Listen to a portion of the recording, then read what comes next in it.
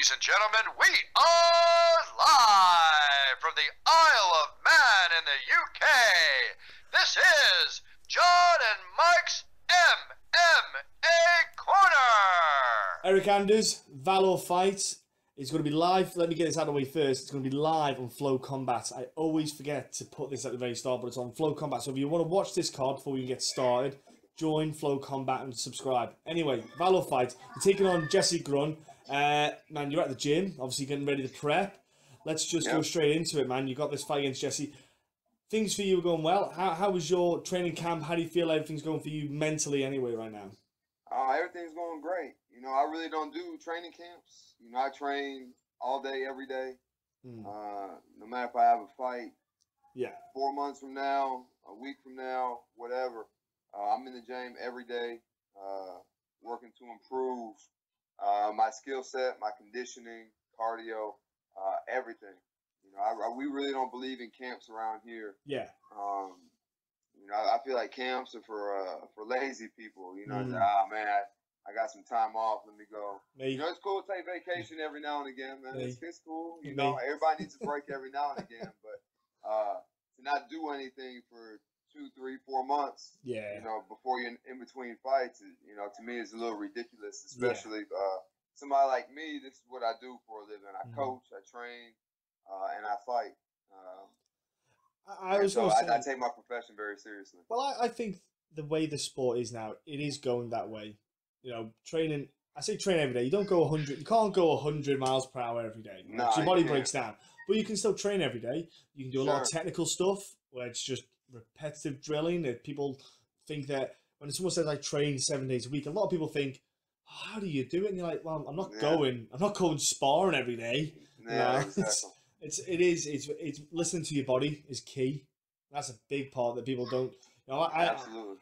I was training the other night, and one lad who had a niggle with his knee came back, did some wrestling, and jerked his knee again. And I was like, well, your knee wasn't healed beforehand. Did you tell the guys prior that your knee's still not right? Maybe do a bit of light stuff, technical stuff.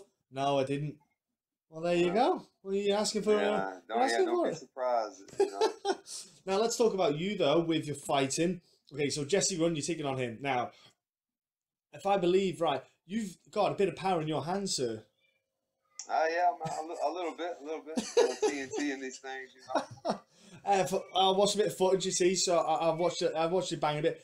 Is that something then that just you develop from technique with your striking, or you like, there's some people who just got good power in their hands, right? There's some people that just got it, you know, like look, Mark Henry, I know he weighs like 280 pounds and can fight it, but he doesn't throw far to throw hard. He just quick and it's there and it's powerful. Is that you? Is that you, or did you just drill a lot of technique to get the punching right? I think there's some natural explosion, a lot of fast, a lot of fast twitch muscle. But at the same time, technique trumps everything. And my head coach, Chris Conlon, we certainly been working on my technique. And so I feel like I'm naturally powerful. Yeah. But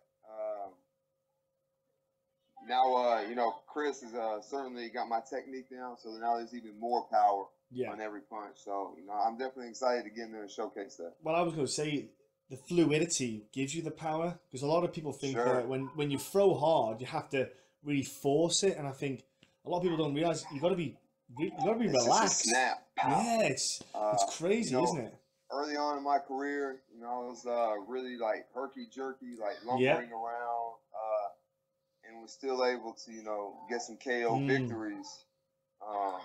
But now it's just, you know, a whole nother level. With power, and you know, I'm not saying you know, I guess Johnny Hendricks was on a knockout spree for a while. I'm not saying it's anything like that, but you know, I think I have to definitely have the capability to one punch. You know, get some one punch KOs, some Mark Hunt type stuff. You know, just walk away. Just walk away. Well, I tell you, it takes a lot of balls to walk away, just in case. Oh yeah. Now, there was a dude on The Ultimate Fighter, man. He was on there twice and dropped the dude, walked away. But the dude Luke Barnett out and then got up and it was won. Luke. Oh, you did it twice. Yeah, Luke Barnett did it. It was Luke Barnett. He fought Andrew Craig in UFC London on the Alexander Gustafsson and Jimmy Manoa card. and he dropped him twice and walked away. The reason why I know that, was Andrew quit. Was it Manchester card and it could be the Manchester card. I was at the event. I was watching it. Saw Luke before the fight. Watched it, and I saw him afterwards, and I was like, "What were you doing?" And he went, "Man, I was sure he was out. I was sure he was out." Man, listen. If I drop somebody, I'm jumping on top. Yeah. And I'm gonna make sure that they're out of there because I'm not going. They're not gonna make a fool out of me. Nah, don't take that risk. Make sure the referee pulls you off, man. You said before that you coach. Is there a specific martial art that you coach? Then is it what is it you do then? Well, right now we're getting ready to start kids class here in a little bit.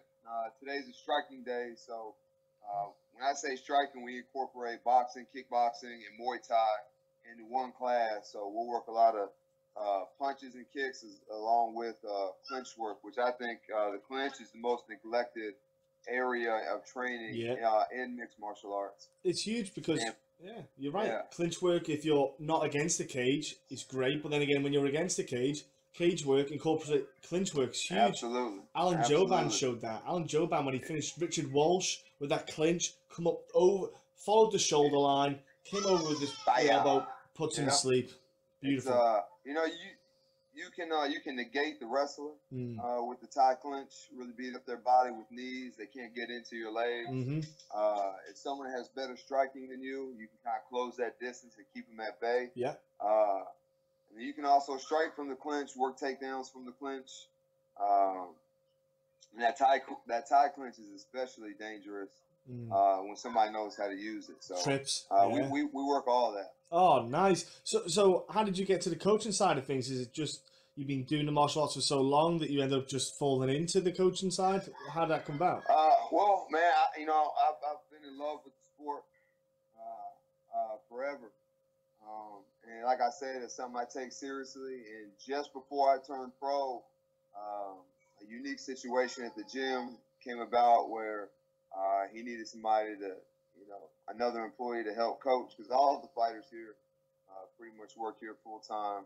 We got about 6 or 7 guys that work at the gym full time, whether it be coaching, teaching, cleaning, getting people to sign up. So everybody here is a real martial artist. We don't have day jobs. We are completely immersed in mixed martial arts. Nice. For at least 12 hours a day, I'm in the gym. So even if I'm teaching, that's a mental rep for me. If I show somebody how to do something, that's an extra rep for me. Yeah. So that's another reason why I jumped on the opportunity. Is I can fully immerse myself in mixed martial arts and have to think about nothing else. I don't have to answer phones. I don't have to get up under a car and change oil. I don't have to get on the roof and shingle houses. I don't have to do anything other than train. Stay healthy and train. You're focused. Well, I've had it where I got injured. I've been injured in the past, and I end up still going to lessons just because I can watch and you can learn. You learn, you might have picked up a niggle. You still go there. You watch the boys roll. And you'll see, you see so much more sometimes than when you're actually in there. It's pitch up. People neglect the mental aspect of mixed martial arts as well. Yeah. They just go in there and kind of bang it out. Yeah. I prefer to go in there and kind of play chess. I don't have to go in there and bum rush somebody and like Vitor Belfort comes in there with 6, 7 punches. And, I don't have to do all that. You kind of sit back. Play chess a little bit, see what they're giving you, find your openings, and then you can take advantage and capitalize. Yeah. So, this all I do is mixed martial arts. It's early days in your pro career. It's early days. How do you feel so far with the transition then to the pro game from your amateur scene? Are you happy with the transition yourself? Obviously, every day's a learning curve, but are you happy so far the way it's gone? Yeah, absolutely. I didn't even start mixed martial arts until I was 24, and I'm 29 now. So the last 4 or 5 years, it's been a steep learning curve, and I know that. Like I was saying earlier, I may be more of a natural athlete than more of the people that I fight. Yeah. But at the same time, like early on in my amateur career, that's the only way I was winning. Was just power, muscling people. And if you watch my first amateur fight all the way through this last professional fight, you'll see a totally different style of fighting, a more calculated style. Yeah. You'll just see the evolution of my game. I did. I can Sure. vouch. I can vouch for that. I watched. I especially you're very calm when you're in there. Obviously, you're Sure. mentally assessing the whole situation. You're very calm. You're not wasting shots. You're picking and choosing when you're throwing your strikes as well. So you're managing your energy levels as well. So you're not just blowing out, punching thin air. Sure. You know, and that's a big key. You know, a lot of people don't realize how exhausting it is punching nothing. Yeah, Like, I know it. It's horrible. It's like, man, I saw a statistic not too long ago that said it takes like twice as much energy to punch and miss than it does to, you know, punch or kick Yeah. and actually hit your intended target. So I was like, well, man, these 5-minute rounds are no joke. So and eventually there'll be 5-minute rounds. So, Yeah.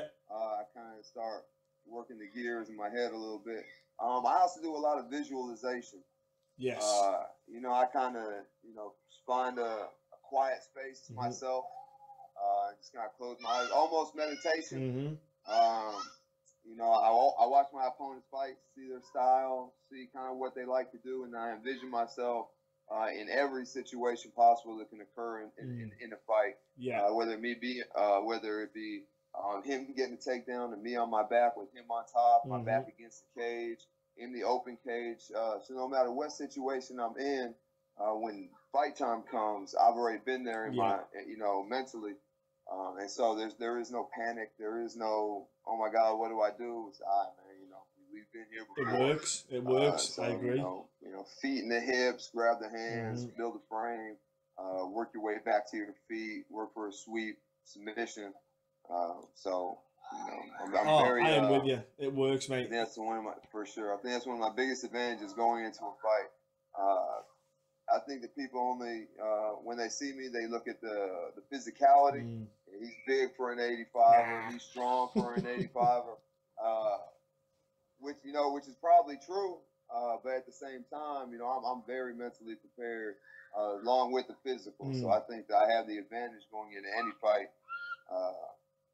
that I have. The mental side of the game, it's huge. The weapon that the mind is, it's probably the most powerful weapon, because if you're not there, Absolutely. like Donald Cerrone's a great example. Like, everyone knows how good that guy is, but when he's not mentally on point, he is just like a normal guy. He's like an average fighter. He's not anyone special. Yeah, exactly. And he's probably the best one I can really pick at, because you can see fights where he's mentally went, and there's fights where he's on point, and it's two different guys. And it's huge. You know, I admit, I've had sports psychologists on here. Well, I say sports psychologist, like a mind sport consultant. He helps people with the mental side of the game to get that on point.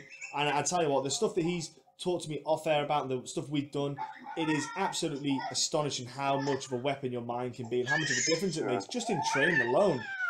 So for yourself then, do you find then, like, teaching the kids that you're going to do, it's, you know, that you're giving back, do you feel like that just helps build your character in the cage as well? You know, the fact that you're like, it's a complete circle of martial arts in your life. Yep. Yeah, I got two kids, a 5 and a 7-year-old. They train. So we wrestle around the house literally 24 hours a day. I do nothing but martial arts. They kick your ass. Wrestling. Man, they're getting there, man. They're getting there, man. My the oldest one, he you know, I think he's a natural grappler, man. He loves, like, his takedowns are pretty nasty for a little kid, you know. Yeah.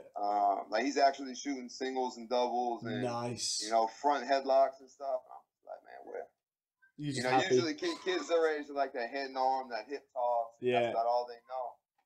Now my oldest son Israel, he gets it. You know, I think he's gonna have a really solid top game, and then the 5-year-old, he's, you know, a little bit more fatigued. Yeah. So he's always on his back, so he's gonna have a nasty submission game and offensive guard from the bottom. So, triangle sitting. Yeah, for sure. Sweeps. So it's gonna be really interesting to see how their game kind of evolves as they get older as well. Yeah, that's cool, man. You've just got that kind of that family kind of mentality of the martial arts as well. It's beautiful, so that when you're at home, it's not you're thinking about fighting, but it's an enjoyable side of things as well. Because sometimes it can be a bit tiring training. You're just like, oh man, I'm just wrecked. I want fight day to hurry up. It happens. We all hit it. We all get that mental breakdown sometimes. And it's just a nice way to do it. Hello, little one, whoever's there. They'll sneak me with the rear naked real yes. quick. Like it ain't nothing. I'm just like, hold on, little dude. Yeah. I got throw them over my shoulder. They got tiny little arms, and they get really, they get in there. They get in there. They got good, kids have got really good, strong grip, man. They don't realize how nasty it is. In the next 10 years or so, you know, they might be able to overthrow the king. But don't teach them everything. That's the key. Teach them enough, but not everything. little Jedi stuff. You know? Hey man, look, I know you got a kids class. Teach you everything. Hey, I know you got a kids class. I'm not going to keep you forever. We're good on time. Are we good on time? All right, cool. I didn't want to obviously intrude too much. Look, then let's quickly go. So we've gone to coaching side of things, we've got the family side of things, and that's your life, right? Now, what's your goals then? Have you got goals that you just take in each fight as it comes? What's your ultimate kind of vision with this? Well, I set several different goals, like short term, mid term, long term. So the short term goal right now is to go in there and get that victory. Yeah. Next weekend, midterm, make it to the UFC. Long term, become the champ. Mm-hmm. Because in my opinion, if you get into something without wanting to achieve the ultimate goal of whatever it is, if you start a business, the goal is to make $1 million. After you make $1 million, make $2 million. Mm-hmm. Boom, boom, boom. Just keep making money hand over fist. Yeah. So if you kind of get into something half-heartedly, then those are the results you're going to get. You're right. And, the ultimate goal, is to be the best fighter that I can be. Yeah. At the end of the day, UFC, no UFC, championship, no championship. If I can look in the mirror and say that I gave everything that I have, I trained as hard as I can, and I have no regrets, then it is what it is, and I'll be able to sleep easy at night. That is the thing, having a personal goal and then having like a career goal. They are two different things, absolutely. And you've put yourself in the right position, though, to kind of get yourself in that career aspect. Training every day, you're in there coaching. Was that something that you thought about? Is that in hindsight kind of thing? You kind of thought, if I want to be the best, I'm gonna have to kind of do more than maybe like a couple of training sessions a week when you first started your career. Was that like a visual thing? Yeah. Well, even before I worked here, and I had another job, I would still come in, do my conditioning at like 5:30 in the morning. Come in here, roll around, go work, from 8 to 5, go home, change, and then be right back in the gym till about 10 o'clock at night, 10, 11 at night. So the only thing that's changed now is, I get to take a nap in the middle of the day. Yeah. Which I think that the rest is probably the biggest thing that I neglect in my training, because one, I don't sleep much at all. I probably sleep maybe 3-4 hours a night, 6 if I'm lucky. So I'm just always like going, doing something, training, doing something to master my craft.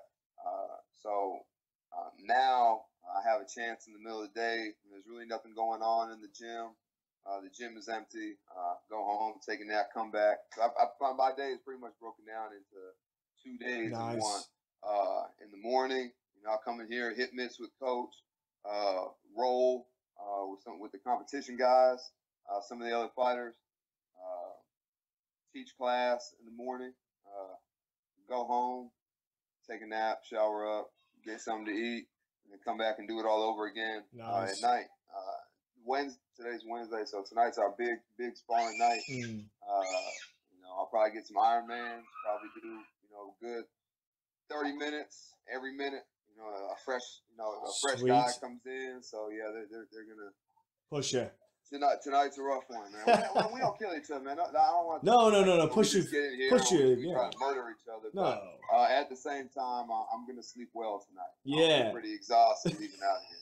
No, it's when your head hits that pillow, it's like sweet surrender. Like you're just like, this is the best feeling in the world. Like you can make love to that pillow. It feels so good. Yeah, man. I try, man. But this is the thing, man. I get home. The kids are, asleep. I get home pretty late, so they're already asleep, so the house is quiet. Perfect sleeping conditions. I get to the bed, and I'm just like, why can't I sleep? Like, damn it, I just want to sleep. Your mind, I'll manage to fall asleep, and I'll wake up, 3, 4 in the morning, and just, get on Fight Pass, watch old fights. Yeah. Pride. Got a little bit of pride.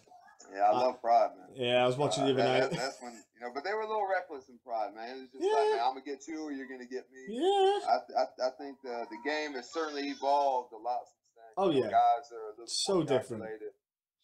But at the same time, I don't like decisions, man. I like to see guys get knocked down and submitted, man. I like to do it myself. Yeah, man. That's why I like Pride, and it was so wild, and I kind of like that, the fact that there was not those limitations. There wasn't those people who were thinking about the decision game. You get yellow cards for delaying and stuff like that. I quite like. I think that's why I like Pride. I think if they brought that in this day and age, I think it'd be cool as well. Like, hey, look, you're not interacting enough. Yellow card. Not to mention soccer kicks. I think soccer kicks, like, if you can just punch somebody's head off their shoulders when they're on off. I don't know if this. Those guys are tough, man. Those guys. Oh man, they definitely having a screw loose, man. Oh yeah. I think Dan Henderson got booted in the face. Yeah. And that's why he doesn't have any teeth. I think it was Wanderlei Silva maybe who. Gary Goodridge from all his fighting. Yeah. Gary Goodridge, he's got no sense. He hasn't got his sense of smell. I think it is now from like all the. He's probably got. All those bangs to the head, man. Yeah, it's nuts, but at the same time, it was wild ass days, man. I love the cowboy kind of style. It was just a Cocaine Corral, man. It was it was awesome, man. I loved it. That's funny. My Fight Pass is it's a bit of Pride, just like a list of Pride. I'm just sitting there watching, man. That's pretty much my relationship is UFC Fight Pass. It's my girlfriend. Yeah. I just snuggle up with it at night. That's my cuddle buddy. I hear you. Oh man, it's awesome. Look, like I say, I will let you shoot off, but before I let you go, I want everyone to know how to log in online to follow you. You must have some, like, Facebook page or Twitter or Instagram or something. What can people tune into, man? Yeah, Facebook, Twitter, Instagram, all the handles are the same. Eryk Anders, ERYKANDERS. You can find me on Facebook, Twitter, Instagram. I don't do Snapchat. Don't have a Snapchat. No, you can only do it if you're single. If you got Snapchat, trust me. Man, but business owners and stuff use Snapchat and stuff now too. Oh yeah, business for business, yeah, for business. We just got one for the gym not too long ago, but I'm married now. Yeah, don't do it. Don't do it. I had Snapchat. It wasn't for business use. No. You'll get a lot of dick pics sent. I wasn't. Hey man, look. What about sponsors? You got any people out there helping you out? Any little companies and stuff? Oh yeah, absolutely. EW Motion Therapy is one of my big sponsors. CAP, Together Assisting People. Obviously the guys at the gym, everybody, the members, the fighters, the coaches, everybody contributes to the W's in my winning column. It's not just me. I am the one who goes in there and fights, but at the same time, everybody else has a part in preparing, whether they sacrifice time. Yeah. The team. They was in here beating me up or vice versa and whatnot. Members of the gym, people holding pads, you just can't, put a premium on that stuff. Where is the gym? Where is it? So if someone's in the local area and they want to train, or they want their kid to train, whereabouts is it? Birmingham, Alabama. We're here in Homewood. Spartan Fitness, mixed martial arts training. You don't have to be a fighter to train here. If you want to come here, get a good workout, release some stress, lose some weight, we're here for you. Advanced Capture Technology is another big one. Magic Box, Conversation Club. I have a great support system around here. So good stuff. There's a lot of love. I like that. Spread around. Now, last but not least, the thank yous. The appreciations. I will give you a little hint. You might want to say thanks to the missus. Don't forget to leave her out. Yeah, no doubt. Of course, she. But in all honesty, like today's her birthday, and I'm here in the gym, and she gets it. I was like, man, do you want me to? I'll take. Obviously, I can't miss sparring, but she was like, no, I get it. You have a fight coming up. She's awesome. She doesn't give me a headache. As long as I only eat what she cooks, I'll. I make weight. 85. It can be a bit of a struggle to get down to 85. But she's all into fitness and stuff too. So Oh, nice. She's always cooking healthy stuff. Always doing research on the kind of foods that I should be eating and whatnot. So all I do is show up, eat. You know, she makes my life really easy. Awesome. She can see, man. I can't say enough, man. She'll see that I'm tired and just tell me to go to bed. No conversations. Go ahead and just eat and take a bath, take a shower, and there's just not a whole lot of women out there that understand what the fight game what I'm trying to do here. They don't get it. So my head coach Chris Conley, all my training partners, Matt Elkins, Omar Johnson, Ethan Olasano, Chef Sugar Bear Dansby. Man, I have a whole slew of training partners that help get me prepared for each and every single fight, and kind of keep me motivated. Awesome. We're a close-knit family here, so all the members here at Sparring Fitness, it really is a family atmosphere in here. Fantastic, man. That's great. And no one here is selfish. Everybody has everybody else's best interest at hand, and we're all looking to improve and take over the world. So, man, honestly, it's an awesome atmosphere. Sounds like you've got a great kind of network, and that's key. It's absolutely huge. People don't get, like you say, when you're in there, you're not alone. It sounds weird. You're not alone. It's a whole network. Like I said before, Flow Combat. Jump on, people, to subscribe, and you can watch the fight. Hey, thank you very much for your time, man. Honestly, appreciate it. It's been a pleasure. Have a great fight. Have a great weekend, and just have a great fight camp as well. The end to your fight camp. Enjoy sparring tonight. Yeah, no, it'll be fun, man. It'll be fun. I really enjoy the struggle of mixed martial arts. It kind of helps you in life, man. If you can get through these Ironman rounds, if you can do jiu-jitsu and be comfortable being uncomfortable, there's really no situation outside the gym that won't be too big for you to overcome. So, bingo. Jiu-jitsu and mixed martial arts certainly proves that. Anybody who does it, man, there's hardly any, no one's really an asshole who does. There's a few. Is there like a tiny percent? You get it with everything, but there's a tiny amount. For the most part, everybody's cool because they know it's so humbling. Mixed martial arts is and jiu-jitsu and boxing or whatnot. Because you think you're the king of the hill, then a little 17-year-old kid comes and rolls you up, and you're like, oh shit. They mess you up, man. I need to rethink this. So, if it was up to me, if I was president, obviously you can't force anybody to do anything, but Obama says different. But man, I would recommend jiu-jitsu to anybody. Yeah. Everybody needs it. Eye opener, huge eye opener. Look, man, get going coaching, get those kids working and improving the next generation of martial arts. And like I said, Absolutely. mate, thanks so much for your time, my friend. It's been a pleasure. Thank you. Cheers, buddy. Look forward to the next one. Have a good one. You too, bud. Bye.